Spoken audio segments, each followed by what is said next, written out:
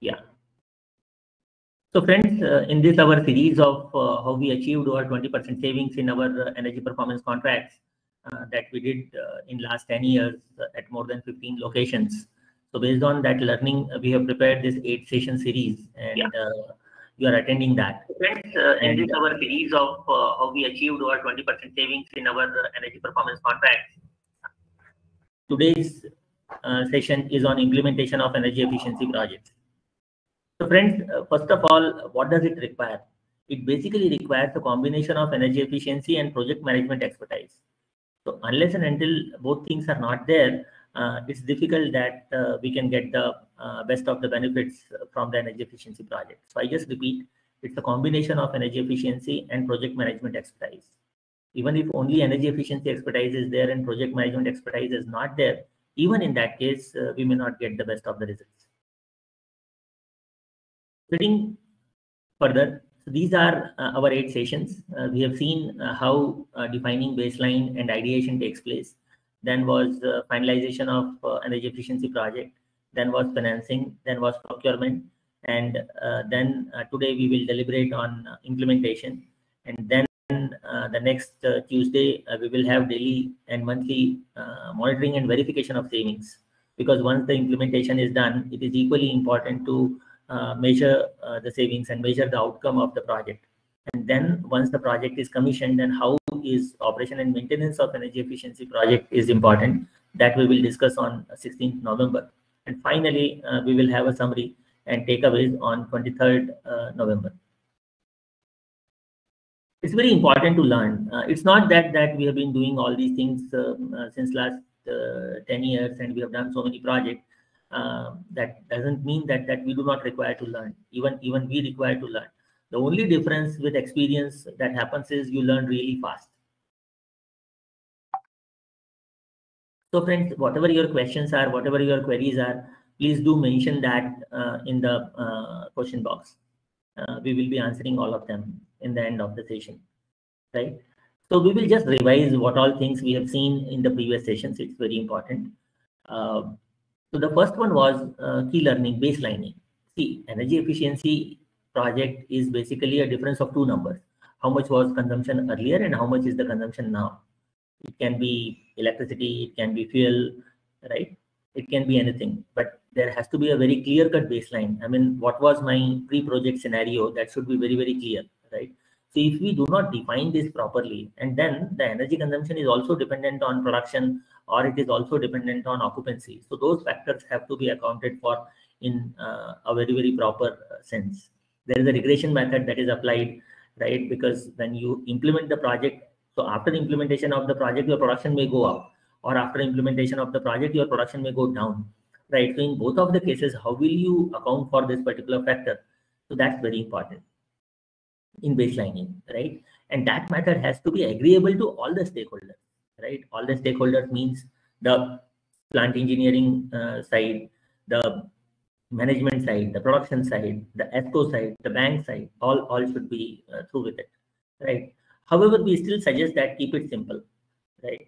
So that everybody understands it, right? And transparency really works, that whatsoever is the data, right? Nobody is asking your production details or your quality details or your chemistry aspects of your production process details, but it is only about the energy data, right? So that has to be very transparently shared, right? And then the moment what happens is, for example, there is a building, right?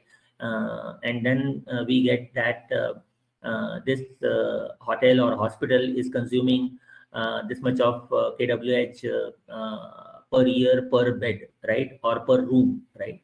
So like this, the moment you get the number, since you are working in that field, automatically you are able to say that what is the saving potential there just by looking at that number, right? So baselining, correct baselining actually gives us a first feel of what is the saving potential there, right? And energy saving is a long-term phenomena, because even if you have implemented a project, you will get in electrical form, you will get a kilowatt saving. But as many hours it is used, then only you will get kWh savings. So, this is the project which we have seen that the green line is basically our pre-project scenario, and end of the day, everything has to be put in cost terms. because there will be electricity, there will be different types of fuel, right? But at cost level, everything can be equated, right? And either you go to the previous cost numbers or you go to the current cost numbers, right? Or you can fix the cost numbers, right? In any of the method, you can do this kind of calculations. But when you demonstrate these kind of savings, right, to the finance team, to the management, then and only then greater acceptance of energy efficiency project comes into picture. So expectation from energy efficiency is always difference between two numbers. The first line is baseline, and the second one is the outcome from your ideation. Ideation means the idea which is coming to us for energy saving, right? So difference is these two numbers is the key.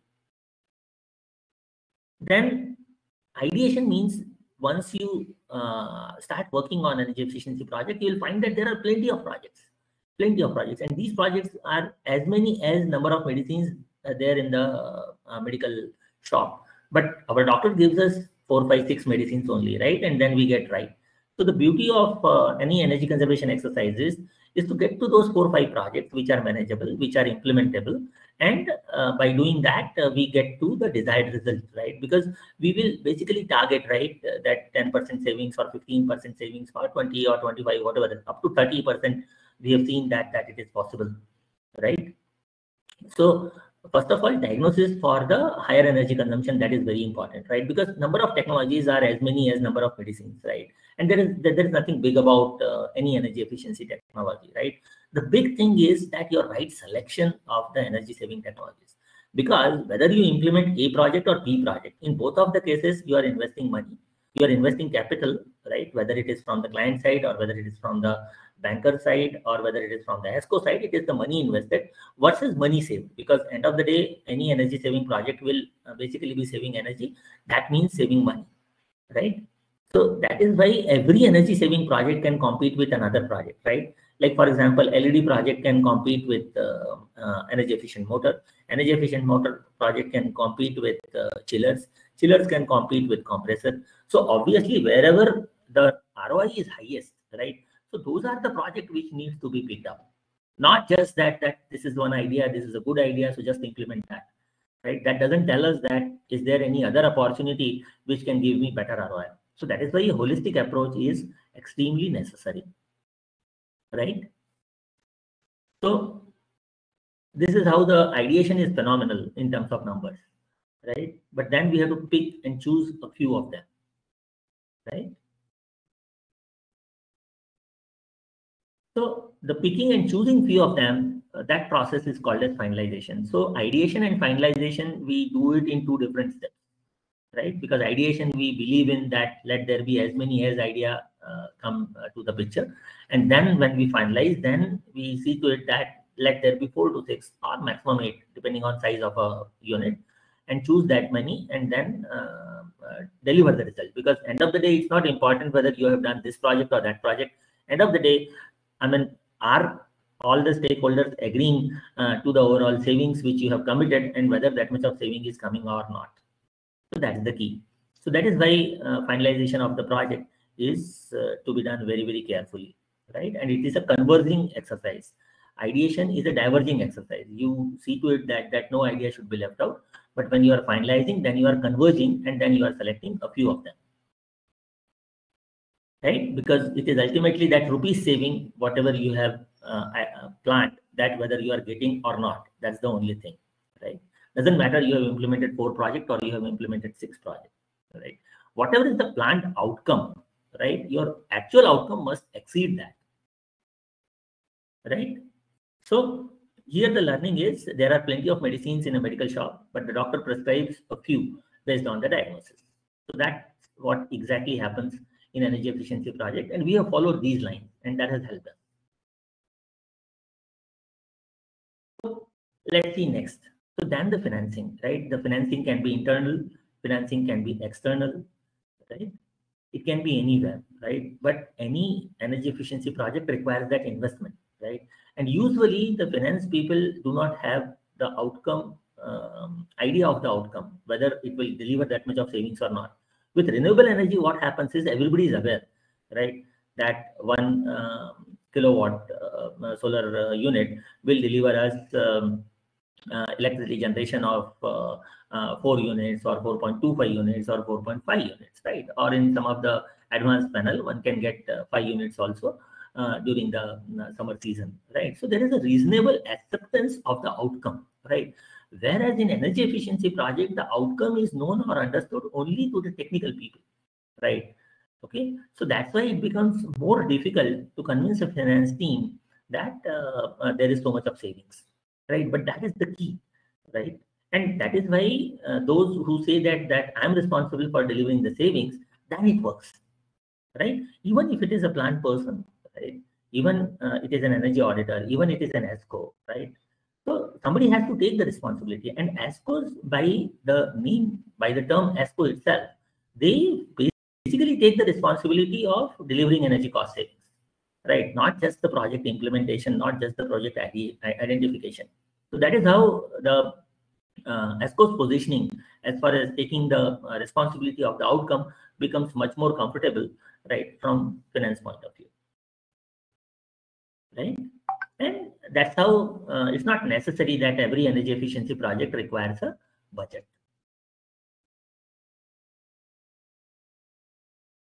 Then was the procurement, right? So in procurement, we learned that we need to do life cycle costing, because what happens is any energy efficient project or technology will never be L1, right? Because if you want to buy a motor, right, your IE1 or IE2 motor, right? Nowadays IE1 is not available. IE2 motor is going to be the cheapest motor, right? However, if you go for IE4 or IE5 motor, right, they will be costing much more, but they will be consuming much lesser energy.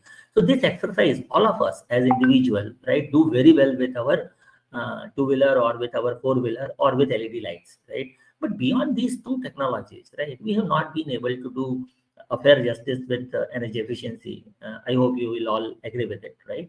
But the availability of technology is there in every field. It's not just about LED, or it's not just about solar photovoltaic, right? Or it is not just about energy efficient two-wheeler or a four-wheeler, right?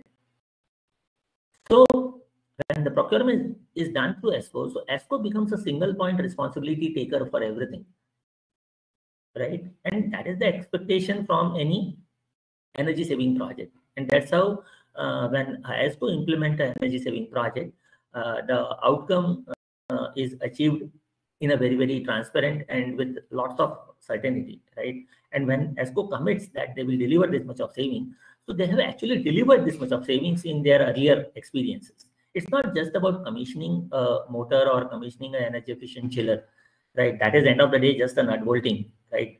But how has been the past experience or past knowledge of actual energy saved? That helps a lot. Let's proceed further with our today's topic, that is implementation of energy efficiency project. So friends, it's a combination of energy efficiency and project management expertise. Anything falling short, any one of these two falling short will not deliver this. That's the key, right? So today's contents are like this, right? The first is mindset. For doing energy efficiency project, we really require a different mindset, and we will elaborate on that. Time is key, right? That way we say time is key for everything, but in an energy efficiency project, time responsibility or time issues are much bigger. We will see that with example, right? And then all the issues of an energy efficiency project has to be addressed in totality. Anything falls short, the outcome either is not there or expected outcome is not there, right? Then what is the process of energy efficiency project implementation? That also we will see. And all these things are based on our own experience, right? The role of OEMs and ESCOs and client and other stakeholders, this I share in every session because this is very important, right? Unless and until these all four form a good team, right, the outcome doesn't come, right? So that is why it is very, very important. ESCOs can take responsibility from OEM side, right, and also from the banking side at times, right? But all four has to do a good job, right? Then we will see what are the key issues in energy efficiency project implementation. We will also see what is the future of energy efficiency project implementation. Then, as in all other sessions we have seen, we will see the case studies. right? And what are the energy efficiency successful retrofit technologies which are making a big difference in energy consumption these days? We will see that, and we will see more case studies, right? So friends, it's all about cost versus value, right? And we have to reach to higher value with lesser cost. So that has to be the key in implementing any energy efficiency project, right? And for all this, somebody has to be accountable, right? Because all the numbers are on paper or on paperless kind of a scenario, that this is the energy saving and this is the payback and this is the cost, right? But these are the numbers, right? But who is accountable for making those numbers true, right? That is the key in any energy efficiency project implementation. So friends, let's proceed further. The first point, that is the mindset, right? Why is that the mindset plays the biggest role in implementing an energy efficiency project, right? Because everyone, whosoever is energy efficiency project needs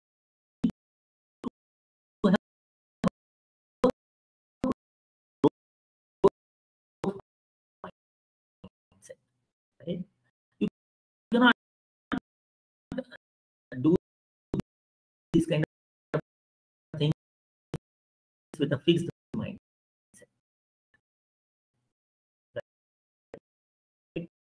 And when we do growth mindset, we definitely do new things, right? And every new thing is not necessary that it will fall in success case only, right? But corrective actions are needed, improvement is needed, and end of the day we get that kind of an outcome, right? So that is the growth mindset. That's what I mean here, right? And that is something which is very, very important, right? And you are trying to do something which you have not done, right? You have not done means that that particular unit has not seen that kind of energy efficiency project. If they would have seen that, they would have implemented it themselves, right? Okay, so the unit is not convinced, right? Because they are not aware of the project. So first is awareness that is brought into the picture. The units are convinced with the project based on sharing the previous past successful case studies, and the responsibility of the outcome that is also taken. Then and only then the units get ready for implementing energy efficiency project. And ASCO has to take the responsibility of the outcome, right? Because it's not that they are supplying motors or they are supplying chillers or they are supplying LEDs. What they're doing is they are actually selling energy cost reduction. That's what is their business, and they must deliver that, right? So as we have seen here, that the growth mindset that is needed, and that growth mindset, a person actually migrates from the previous situation to the projected situation. This picture tries to explain that, what it means, right? Because definitely you are going to see something which has not at least happened or has not implemented in that unit, right? So that unit as such is definitely going to see that particular project first time, right? So it's a growth mindset that is needed, right? Because if we say that it's a fixed mindset, because everybody's experience has value, right? The plant is running, and the plant people are running the plant since many years, right? And they have done the production, right? And it is their competence to deliver the production, right? The ESCOs or energy efficiency only does the part of energy savings, right? They are not coming from any production background or any maintenance background, right? So everybody in the team needs to have the growth mindset. This can further be better understood by this, right? There's so many aspects which are key to it, right? Like for example, a growth mindset will say failure is an opportunity to grow, right? This is how the reaction would be, right? Okay, whereas fixed mindset will have absolutely a fixed approach of taking things, right? So let's come back to our energy efficiency aspects. So buyer of energy efficiency, right, which is the end user, right, is investing for the results and not for the product or service, right? Because end of the day, right, the production is going on, that there's no problem in the production or the quality of the production or the throughput of the production. It's only the energy efficiency intervention that is the reason for taking up a particular project, right? So the buyer of energy efficiency is investing for the results, right, and not for the product and service, right?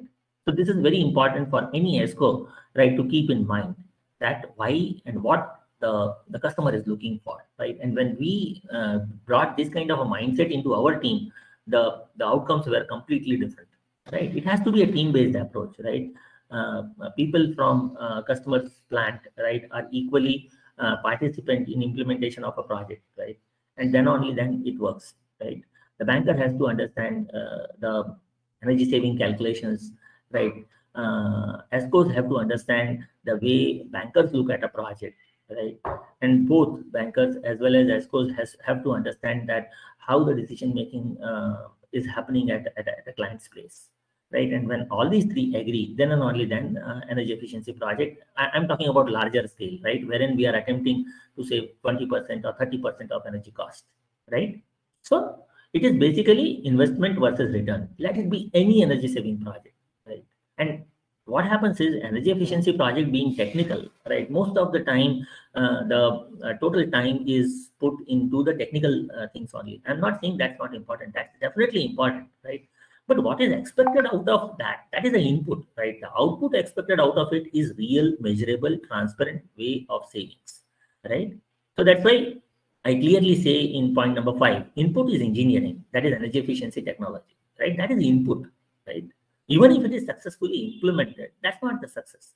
But outcome is finance, right? That is your actual savings, right? That is the reason why the everything has been done, right? And that is why implementation of an energy saving project is actually the input towards the project, right? And it has to deliver that outcome, right? And that is the savings. When we are implementing a project, we need to be very, very careful that we are going to deliver the projected savings, because that is the only purpose of doing an energy saving project. And that is why transparency is very important. It helps everyone, right? And then communication, what's happening, how much is the energy saving, right? Are we achieving lesser savings? Are we achieving same savings? Are we achieving more savings, right? Lesser savings is not something which is going to be totally not accepted, right? Because you are implementing several projects. So some projects, it happens that the actual projected savings would be comparatively lesser, but in other projects it is more. So what happens is the call for 20% saving is the overall call, right? It's not that every project is delivering 20% saving, and that overall call from the ESCO, right, is the key reason why clients are retaining us, right? And all of these things, right, will come back, right? Some or the thing will go wrong, right? So how are you going to handle it, right? Okay, so that's also very important, right? But without failure, right, it usually doesn't happen that an energy efficiency project is implemented successfully, right? I'm talking about failure of a very, very smaller kind of things. It can be anything, like for example, piping layout was planned from this way, but in actual, when we are implementing it, some other issues are coming up, some expansion is coming up, so it is going another way, right? So sometimes your cost goes up, sometimes your cost goes down, right? So I'm talking about all that, right? Let's see next. So we've seen the mindset, right? Let us see the mindset through one example, right? We have seen this example in the life cycle costing case, right? That was in the financing part of it, right? But let's see how the mindset plays a key role here, right? So fundamentally, if we are going for energy efficiency, the first thing we have to go is for life cycle costing and not for the cost of purchase, because any energy efficient purchase is going to be much of higher value than of comparing the L1 option, right? So here in this example, we can clearly see that the life cycle cost means your purchase cost as well as your energy consumption cost. So that when you compare that, then you will find that the energy efficient procurement is going to give you a lesser life cycle costing, right? Whereas the purchase cost, right, you may find that the purchase cost of standard motor, right, is going to be lesser than the energy efficient motor, right?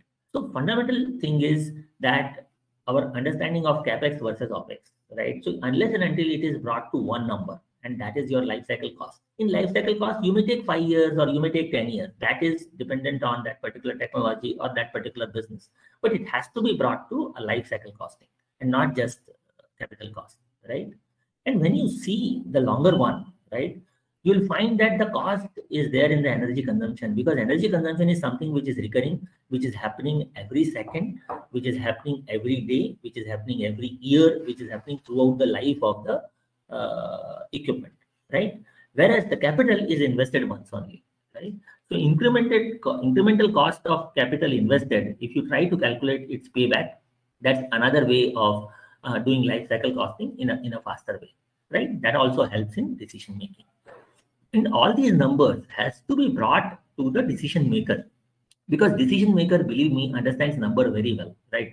They will only be asking you that whether I'm going to get this outcome or not, and who is responsible for that. They will be asking only these two things, right? And this is what has happened in our in my career. I have seen that I am asked only these two numbers, and when we say that we are responsible for delivering these two numbers, then the decision maker is very comfortable. Then we move to the next part, that is time. Time is key, right? Because the focus is on returns than investment, right? Because if the returns are good, any investment can be justified, right? So the fundamental part is not the cost of the project, but the returns from the project. That is how it is fundamentally different than the normal investments, right? And then a delay in implementation is actually loss of savings, right? If any project is conceptualized and it is decided to implement it, right? But suppose the budget is not there, suppose the equipment is not getting supplied in time, right? So it's a loss for savings every day. That is how we have to look at it, right? And usually the cost of energy efficiency project is normally higher by 1.15 times. We have seen that than the normal projects, right? Because there are several other activities which are performed here. First is monitoring and verification of savings, right? That is normally not there in other projects, right? Long-term guarantee, right? Because the equipment guarantee has to be long-term, right? And faster pace of project implementation, right? Because the saving should start as early as possible. That is how the mindset is. And for that, right? Like for example, in this example I have shared, that ESCOs may choose to stock energy efficient motor, because if you try to purchase an energy efficient motor, I'm talking about IE4 or IE5, then your supply time is almost 3 to 4 months, right? And that also means that 3 to 4 months your savings are gone, right? Okay, then there has to be least shutdown time, right? Because energy efficiency project is meant for gains, right? Not for the production loss, right? So how to manage that, how to do that? So a lot of effort goes into arriving at how to do it in the least shutdown time, or when already shutdown is planned, doing energy saving project at that point of time, right? So the fundamental concept here is that your equipment guarantee or warranty must be more than the payback period, right? Because till payback period, right, it is the investment which is getting repaid, right? But after the investment is paid, right, then whatever is the gain, that is the real gain, right? So that is how time is the key, right? You can see through these pictures. So that is how the implementation, any energy efficiency project implementation must consider importance of time.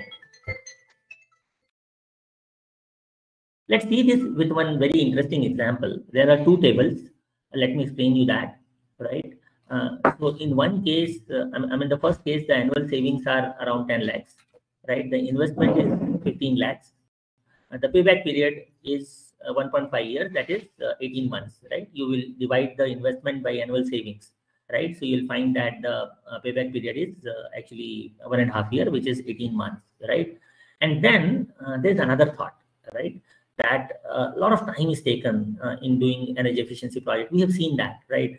First is that to take the decision, first of all, right? Because energy efficiency project implementation is not normal activity or day-to-day activity of the plant or of the company, right? So it is, these kind of decisions usually become second or third priority, right, during the course of time.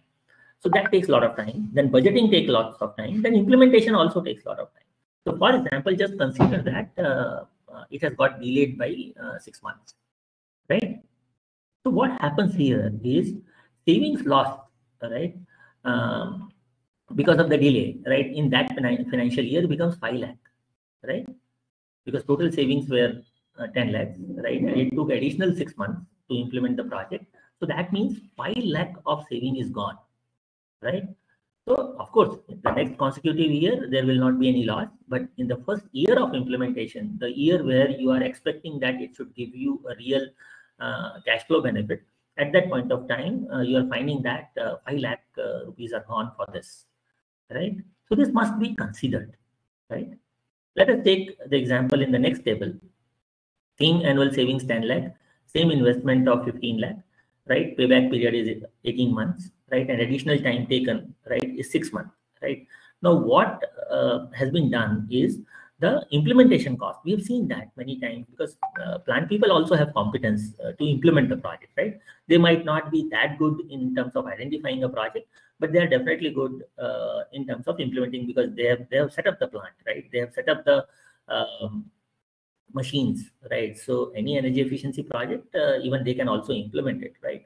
But let's say that because of further due diligence or further work on it, that the energy cost is brought down by 10%, right? Let's say, I mean, difference would be there or can be there up to 10% even, right? Okay. So then what happens is that 15 lakh has now become 13 lakh 50,000, right? So there is a net saving of 1.5 lakhs, right? But friends, what we are missing here is that the project has taken 6 months for implementation, and that 6 months of implementation means 5 lakh rupees gone, right? So here, are we going to take 1.5 lakh gain or we are going to take 5 lakh gone? That decision is with you, right? So that is why we very strongly say that time is a key aspect in implementing energy efficiency project, right? Okay. So I hope this example very clearly explains the importance of time, right? So let's move next. So we see that there are so many aspects which are very important, right? Today we are into the 5th session, right? And then there are total 8 sessions, right? And then there are so many things. So how can all these things be done properly, right? The first one starts with the baseline as we discussed earlier, right? Then the ideas, then finalizing the project, getting finance, procurement, implementation, monitoring savings, corrective actions, right? And handling failures, right? And that is the reason nowadays what is happening is projects implemented by ESCOs are delivering much, much better results.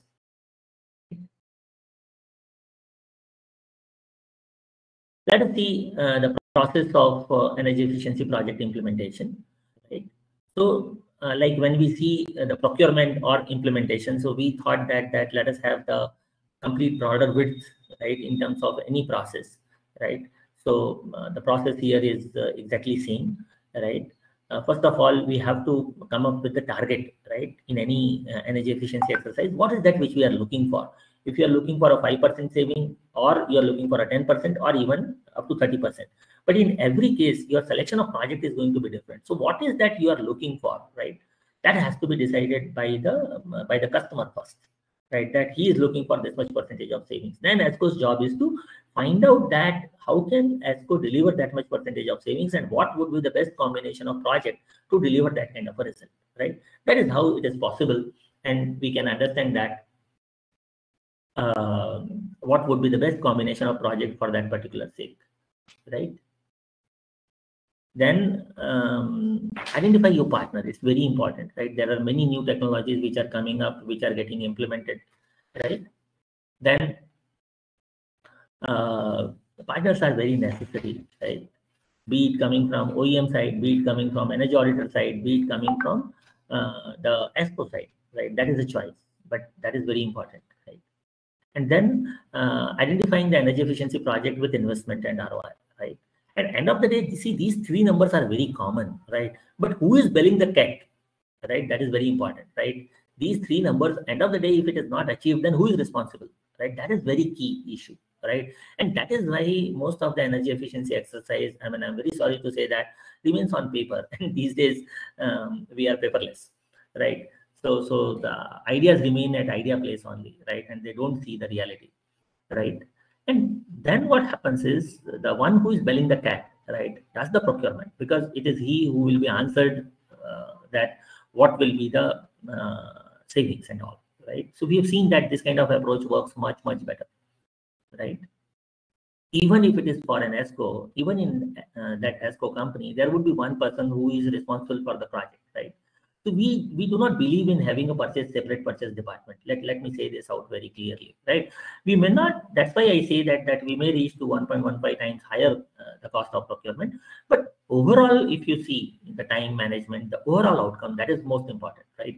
Because suppose if the L1 product is procured and if the savings are not there, then who is responsible, right? So even if the projects are handled in a company, let's say ESCO, let's say CTech Solutions, which is ESCO, which is handling a project, we always rely on one person who is head of that particular project, right? Who is project manager. He takes all the calls, whatever it is, right? Whether it's a financial call, whether it's a procurement call. And this fifth step is the reason for success, right? Because end of the day, it is he who is standing out that I'm going to deliver the same, right? Then measurement and monitoring, right? The progress is very important, right? That happens in any project, right? So here we have to monitor the progress, monitor the outcome with savings also, right? And it has to be communicated to all the stakeholders. That is key, right? If the savings are there, it has to be communicated. Savings are less, it has to be communicated. If savings are coming exactly as projected, that also has to be communicated. Because when you do communication in a transparent manner, a lot of buy-in comes in, right? Even at inside a plant, right? It is very important for energy efficiency project gets the buy-in from all the departments, from all the stakeholders. That's very key, right? Then, and that is why I always emphasize that the OEM, ESCO, client, and other stakeholders all should have a consensus. Then and only then a successfully energy efficiency project can be implemented. Otherwise, it's very difficult, right? And it's completely a teamwork with different responsibilities, right? So that's how we equate it with a game of the cricket, right? There are some batsmen, some bowlers, right? But then there is an opener, right? So there is a specialty in everything, right? And that big set of team is needed to successfully do a big energy saving project, wherein we are talking about 15%, 20%, or 25% of the savings. Yeah. Now, let us see these examples. I repeatedly showcase these examples because what is happening here, right? Again, this is the project wherein the electrical heating is converted into biogas-fired thermic fluid heating, right? Because end of the day, processed as a heating requirement, right? And if you see cost of heating, right, that is cost of energy through electricity for heating purpose and through biomass, right? That is incorporating biomass efficiency level at every place, right? Even in that case, your bucket-fired thermic fluid heater is far more cheaper, right? That it is delivering you a saving of 65% and GHG emission reduction of 95%, right? But end of the day, what is liked by the management or liked by the finance professional is these two numbers. What is the monthly savings? So that is 5.75 lakhs. And what is the monthly EMI? That is 3.85 lakhs. So there is a net cash flow gain of 1.9 lakhs, right? And when this is delivered, right, then the acceptance for the project is phenomenal, believe me. Because leave that we have done an energy efficiency project, leave that we have done a GHG emission reduction project, leave that this is a great contribution to sustainability. But the fundamental thing which is happening inside a company is it's 1.9 lakh is saved every month on month, and which is a big impact to the profitability of any company, right? And that is how it has to be delivered in a very holistic fashion, right? Same thing, right? The technologies are as many as number of medicines. I repeatedly say this line, right?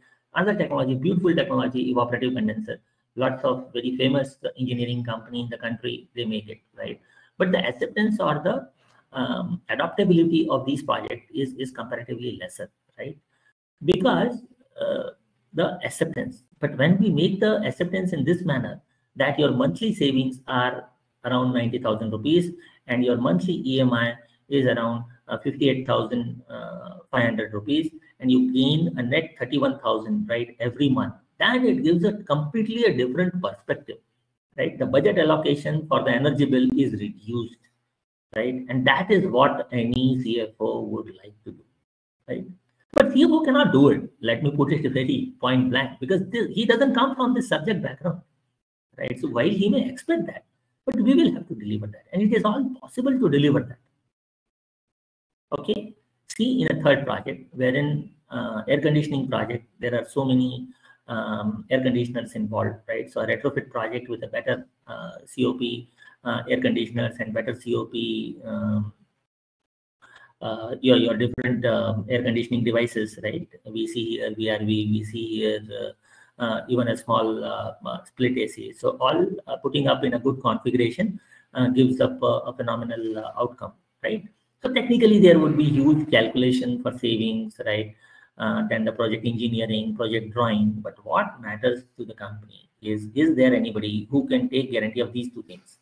What is the monthly saving? That is 3.6 lakhs. And the EMI, right? Because project has to be financed. Even if a unit is financing themselves, right, should be able to repay it back, right? And the difference creator, right? So energy efficiency professionals or ESCOs are actually net flow creators, right? They create this kind of net cash flow into the system for any company, right? And that straightway adds to the profitability of the company, right? So that is how we have grown. That is how we have got success in this field,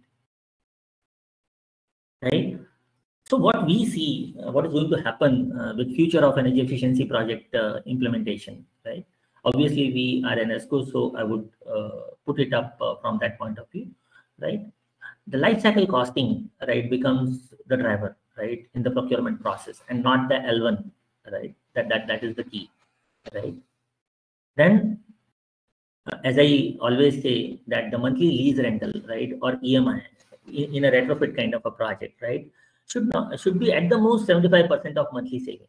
So what is happening is that 25%, right, is your net positive cash flow gain, right, for the company, right? So that much of expense on the company side is reduced, right, and that is month on month, right? Now, if this kind of way is there for implementing energy efficiency project, obviously there is no separate budget needed, right? And the energy efficiency project is actually delivering a net positive cash flow, right, to the end user, right? And that's how the acceptance comes in a big way, right? And finances the energy efficiency project to the end user, right? Because it's job of financer. Of course, it is ESCO's responsibility to bring the financer, right? It can be in debt form, it can be in lease form, right? Then ESCOs identify the energy efficiency project, guarantee the savings, implement the projects like a turnkey contractor, and deliver the savings, right? Friends, those who like Hindi movies must have seen a movie called Band Baja Barat, right? So they organize everything, right? So that's how ESCO does everything in an energy efficiency project, right? So let's move further, right? Here, one key issue is that ESCOs maintain a very strong relationship with OEMs, right? Because these are those equipments, right, which are procured from OEM, which are delivering the savings. So that is very key, right? So these are some of the projects which we have successfully implemented, right? So in this project, which was done for Taj Surajkund, right? It's a hotel, right, wherein we delivered 85% ROI, right? And the number of projects were significant, right? And these were chiller controller, these were CTI approved cooling tower, VFD on HUs, right? LED laundry revamping, auto tube cleaning system, heat pump. So friends, these projects can be n number of projects, right? But there is nothing like this is a good technology or that is a good technology. We always see these kind of decision or discussions happening, right? What is applicable to that particular plant? That is the good technology for that particular plant. That is very important, right? And we should be able to successfully demonstrate the outcome of energy efficiency project like this. The green one, the line, is the baseline of energy cost before implementation of the project. And after implementation of the project for 2 years, right? One is the orange line and one is the blue line, right? The energy savings were measured, monitored, and maintained. So this is the delta, right? That is created through an energy efficiency project, and that is how the success to energy efficiency project is obtained, right? Let me share with you some technologies which are really very good and which are really delivering a good result. But then these cannot be implemented just because they are good, right? The application should have that kind of a suitability, right? Then and only then these technologies will make sense, right? The one is auto tube cleaning system, right? There's a lot of focus on water conservation, and because of that, water is getting recycled. So when the recycled water is given into the condenser, the TDS is very high, and that deposits on the tubes, right, of the condenser. So how do you clean them, right? So that cleaning happens through auto tube cleaning system. Then any commercial building, air conditioning has got AHU fans, right? So there, if you put EC fans, right, or plug fans, right, both of the technologies are very good, and they have given very good savings, right? Then heat pump application for hot water, right, has given a phenomenal result, right? And there are advanced controllers which are available for chillers, right? Because during day the heat load is different, during night the heat load is different, right? Whereas chiller might operate at a constant set point, right? Or even if we are varying the set point by 1 degree or 2 degree or half degree, right? Whatever may be our own variation in the set point, that is, believe me, friends, it is arbitrary, right? It is giving you some outcome, but that's not the best way of doing it, right? Then evaporative condensers, right? Even on a water cooled chiller, evaporative condensers are installed and they are giving good results, right? So you're actually your a lot of saving is there in your water pumping cost, right? And evaporative condensers have been able to successfully reduce the condensing pressure also. So there is some savings on the chiller side as well, right? Then the performance of CTI, that is Cooling Tower Institute approved cooling tower, is far better. That has resulted into improvement in chiller performance, improvement in compressor performance, right? Then what happens is there is a boiler, the big boiler which is there in a boiler house. Then there is a huge pipeline, right? That pipeline goes inside the plant, right? And then there is a lot of steam distribution losses, right? Even if you do not find a leaking steam, but heat loss, believe me, friends, is very, very high, right? So there are several applications wherein we have been able to replace steam. Where we are not able to replace steam, we have been able to successfully put up a small steam generators, and those steam generators, right, are put at the user point. So like this, the overall project has given a phenomenal amount of savings, right? Some cases voltage variation is very high, right, and servo stabilizers have given savings. But where you will install this project, right, so that kind of a voltage fluctuation has to be analyzed at length, right? Then and only then this project makes sense, right? And these days I mean, I4 and I5 motors have already started coming, and they are giving phenomenal results, right? I mean, even we were amazed to see when we saw savings are of the order of 15%, 25%. These are really, really big numbers which are achievable, right? So on the center, you see different technologies, there are different saving potential, right? And on the left hand side, you see the output, the actual achieved output in the commercial buildings. And on the right hand side, you see the actual implemented project in case of manufacturing units, right? So friends, end of the day, we also believe in that field of energy efficiency is very wide, like any other field, right? But finally, it should get summarized in a very simple manner, right? So the first thing that we do is cost analysis, right? Then there are plenty of opportunities to do this cost savings of the first step. And then finally, we have to optimize that, right? And then implement the project and finally transfer the savings, right? So the last step, if it is missing, then the purpose of the project implementation is not done, right? So transferring the savings, why we use that word very clearly, because this is the gain that has to happen to the project owner, to the plant where the project is implemented, right? So this is what I had to share. I request Kunal to put up the questions, please.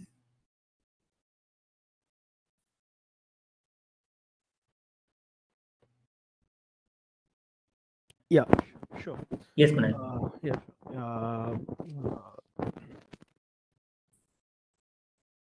So the first question is, how do we evaluate the new technologies before implementing and to ensure the savings? Very good question. See, what happens is, let's say there are two technologies. One is LED, another is power factor, right? Frankly speaking, both of them must be implemented, right? But customer has this much of money only, and they may say that I want to choose one, right?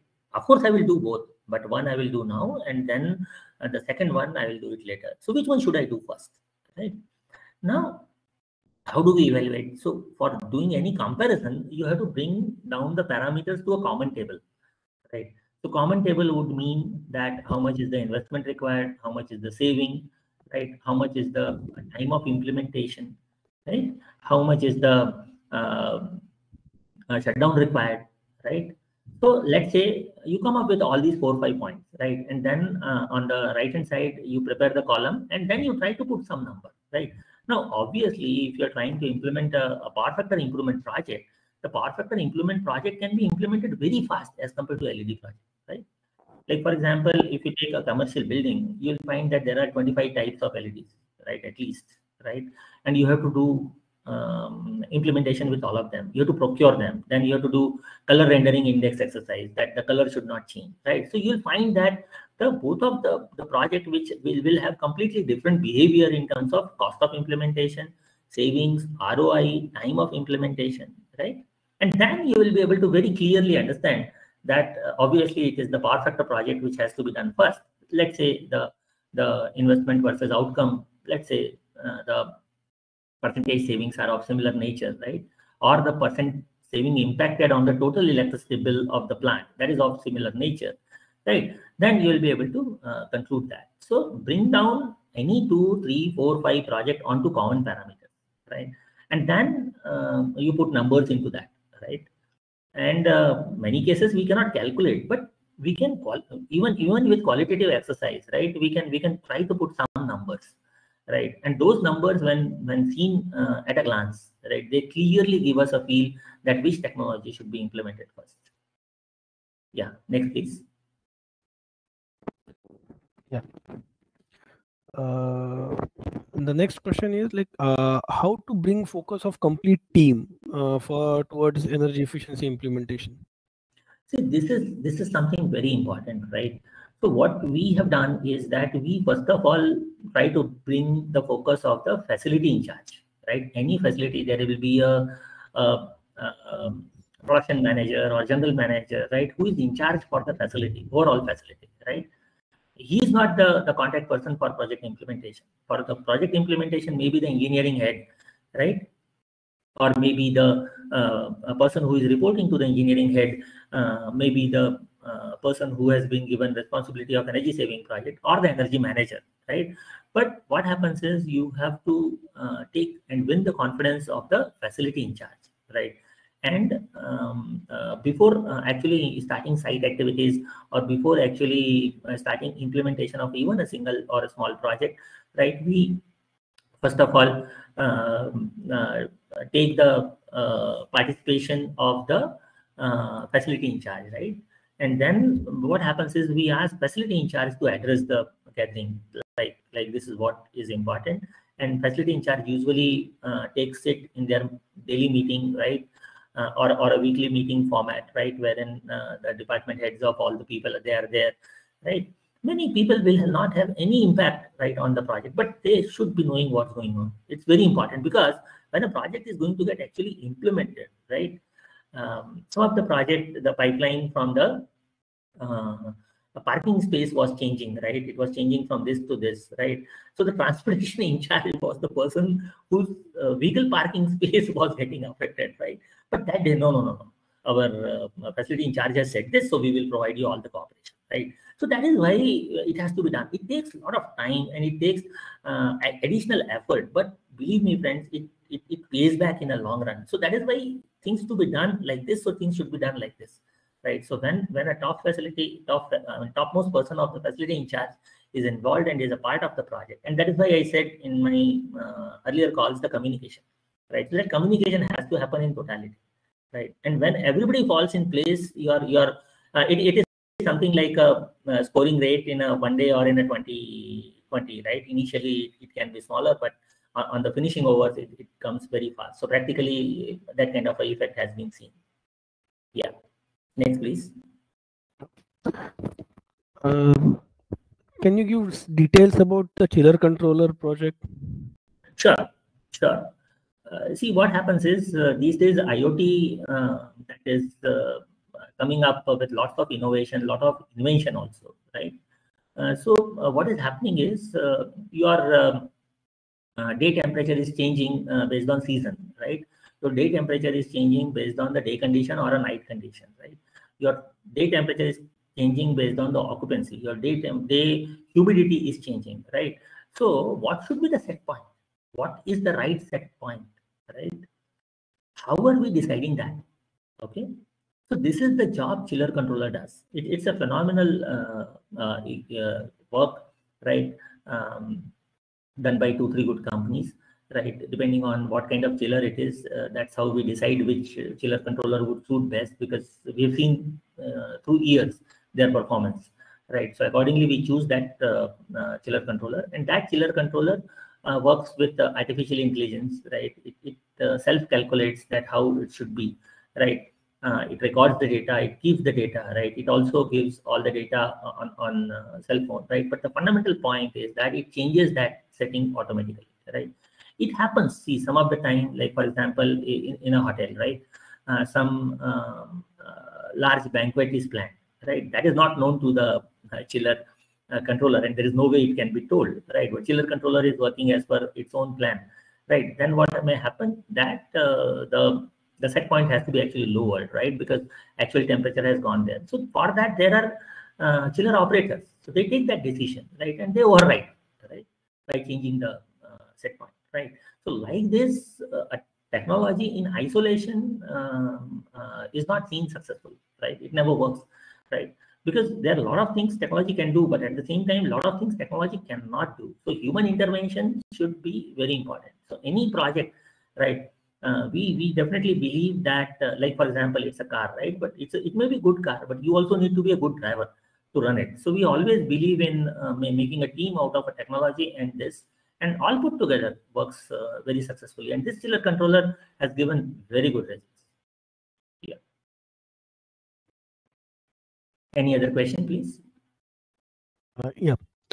So the next question is, after implementation, if savings didn't come, then how ESCO take responsibility of loss? Yeah. See, all these kind of things are detailed out in the contract itself. I'll share what CTEC does, right, with the example of energy efficient motors, right? So there is a load, right, which is right now consuming, suppose for example, 15 kilowatt motor is there, and right now it is consuming, let's say, 12 kilowatt, right? So what CTEC would do is CTEC would carry out its study, right? Then CTEC will say that the energy efficient motor, right, what we are deciding here, or we are going to put here, is going to take, let's say, 11.6 kilowatt, right?